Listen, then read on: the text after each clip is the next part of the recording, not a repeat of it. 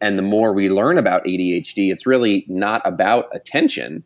It's really a disorder of self-regulation and executive functioning. Let's just jump right in. I think we're already starting to talk about this. First question is, well, what are some of the most common ADHD misconceptions? Absolutely. So a lot of it really stems from that name ADHD. And a lot of the great leaders in the field, this field of ADHD is such a small little niche.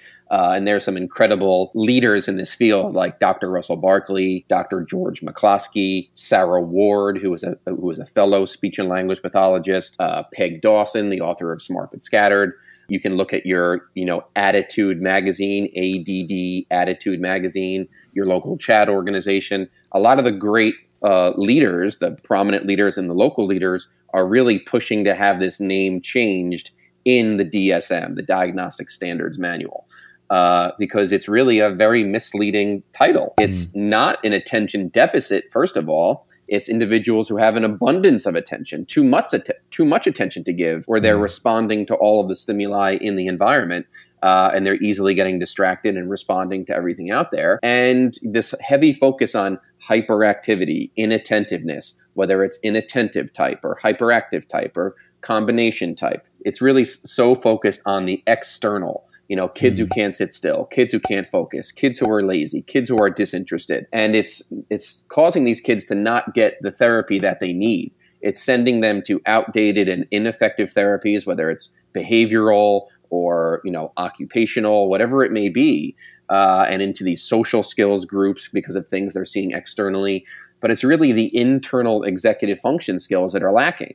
And Dr. Russell Barkley talks about this, Sarah Ward talks about this, it's really EFDD, executive functioning developmental disorder or developmental delay in varying degrees of severity. So that prefrontal cortex of the brain right behind the forehead. So over time, the brain develops from back to front. And the front of the brain is the last to develop. And that prefrontal cortex, the front of the brain, isn't really fully developed until around 25, 26, between 25 and 30.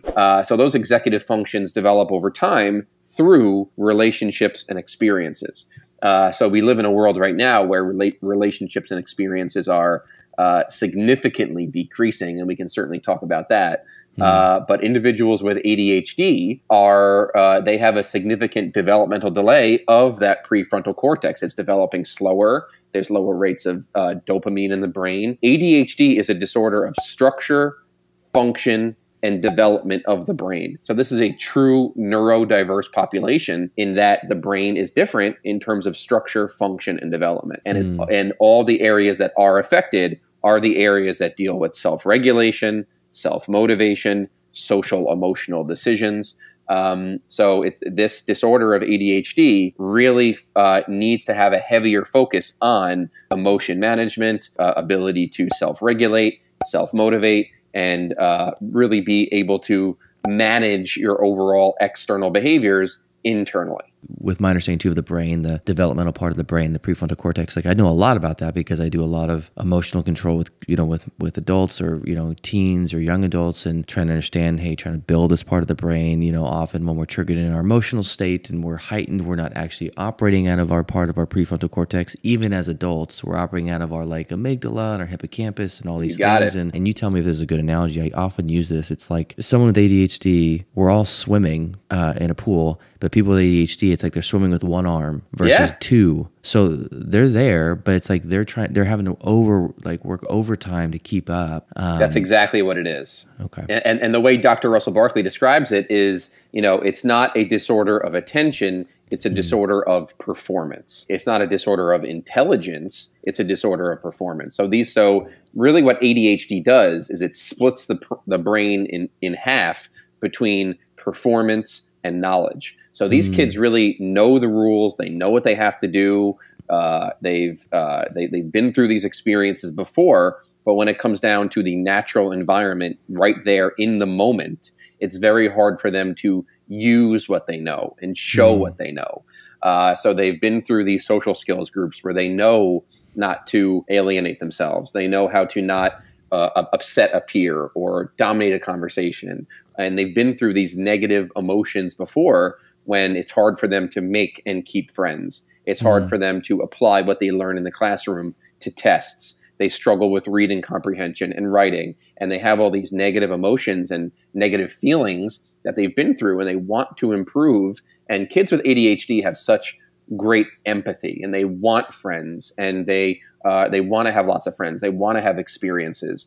But because of their ADHD, they end up getting stuck in video games and computers and internet and phone and screens. And kids with ADHD are heavily prone to screen addictions and video game addictions. But overall, their ability to perform in the natural environment and show what they know and use their social skills and use their academic executive functioning skills and learn from past experiences, it's so hard for them. And that's really what leads to all of this negative self-talk. So individuals with ADHD have very high levels of negative self-talk, negative self-image, and this is what leads to a lot of the comorbid issues of anxiety, depression, whether it's an eating disorder or whatever it may be.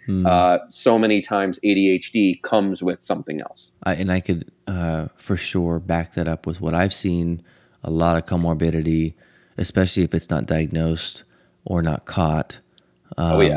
It presents itself as depression, anxiety, where people they just give up because there's this expectation of the child or the teen, like, why can't I just, like, what's something I can't seem to focus or on one task, I can't seem to get anything done, and so they're so distractible because they're thinking of 10,000 things. So then it can manifest as like shame and something's wrong, and so then they give up, and it's like, hold on, there's something else going on. Then you get tested, you're like, oh, hey, look at this, you've been struggling with this, and then for some, it could help because they realize, oh, it's not me, it's like my brain, and that's something that I can't control. But there's ways to learn to get help.